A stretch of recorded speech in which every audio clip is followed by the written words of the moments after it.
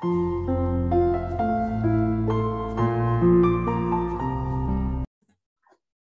everyone, today I'll be going through the Math Methods Unit 1 and 2 mini quiz for week 7. So this worksheet is just some basic anti-differentiation. And all right, cool, let's get into it then. So for the first two questions, I think it's best to write the every term in the power form. So for example, 2 on root x is the same as 2 times x to the power of negative a half, etc. So after we do that for every single term, we can now start anti-differentiating. So first of all, we know that the anti-differentiated form must be 1 greater than the current power, right? So for example, we take the first term, 2 to the power of negative a half. We know that its anti-differentiated form must be something times 2 times x to the power of a half. And we know that a half times something equals to 2. Therefore, the something must be 4, and therefore we know it's 4x to the power of a half.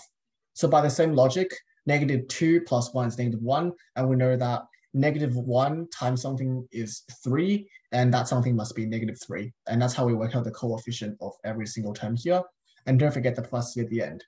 So question 2, there's only one step extra, is to separate the fraction. So we just, basically divide every single term in the numerator by the denominator, and we get the first step shown there. And the second step is the same logic. For example, 3 on 2x to the power of 5 on 2.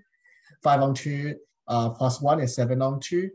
And to get the term at the front, we just think what term times 7 on 2 is 3 on 2, and that term is 3 on 7.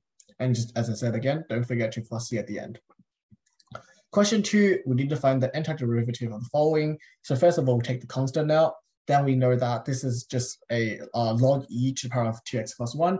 And we know that we have to times it by the reciprocal of the coefficient of x. Therefore, it's 10 times a half times log e of 2x plus 1 plus c at the end, which gives us 5 log e 2x plus 1 plus c.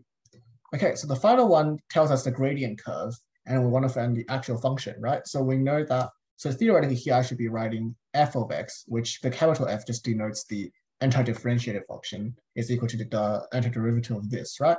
And after doing the antiderivative, so for example, the antiderivative cosine 2x is half sine 2x, because we need the half at the front, because if we derive sine 2x, it becomes 2 cosine of 2x, so the half is there to cancel out the 2. And the same logic for negative sine of 2x, which became a half cosine of 2x. And don't forget the plus c at the end.